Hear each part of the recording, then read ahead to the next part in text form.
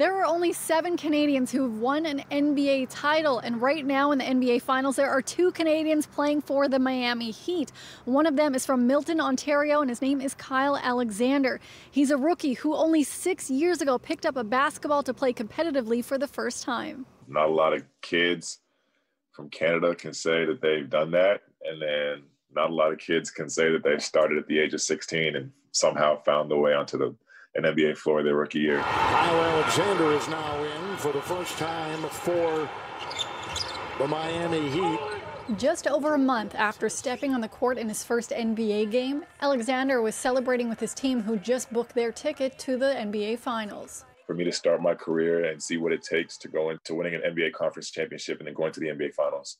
And every team does it differently, but to see this Heat culture and to see like the true passion that goes into it and the hard work, it's awesome to be able to be here this early in my career and then be able to apply this later as I continue to grow as a basketball player.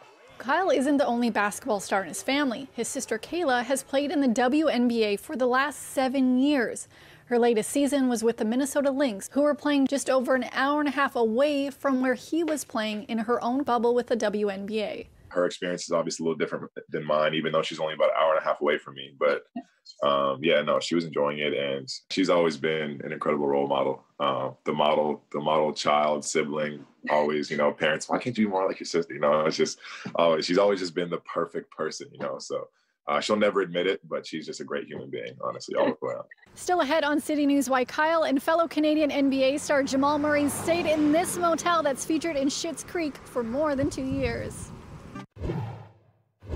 Canadian Kyle Alexander and his team, the Miami Heat, are hoping to beat the Los Angeles Lakers in the NBA Finals.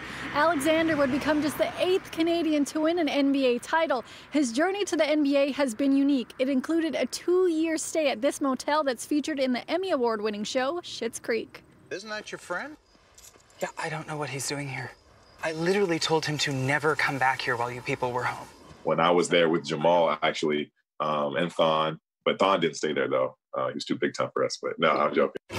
Murray, 450! Jamal Murray, Thon Maker, and Kyle Alexander all went to the Orangeville Prep School, which at one point had students living in the now famous motel. We stayed at where they filmed Schitt's Creek. That's where we literally stayed. Like, I'm pretty sure, because I've watched the first 4 seasons of the show. I think it's incredible, amazing acting. But I think that literally the mom's and dad's room, that's where, because Jamal was my roommate, I think that's where our actual room was. So yeah, no, we lived there for 2 years. I'm not gonna lie, we're kids, so obviously we complain in the moment, but we always talk about it now, like we wouldn't change a thing.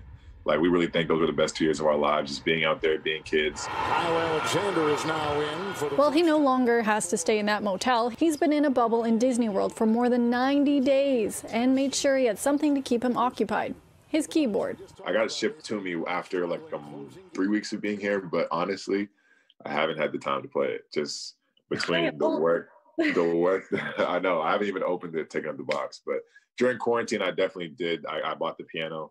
And I was trying to, get those skills going. I learned a little bit, was teaching myself some songs, but now that we're here, I just been really locked in on the basketball and learning as much as I can. And when I get back to my room, I'm usually watching film or something. So just not a lot of time to get my John Legend on, unfortunately.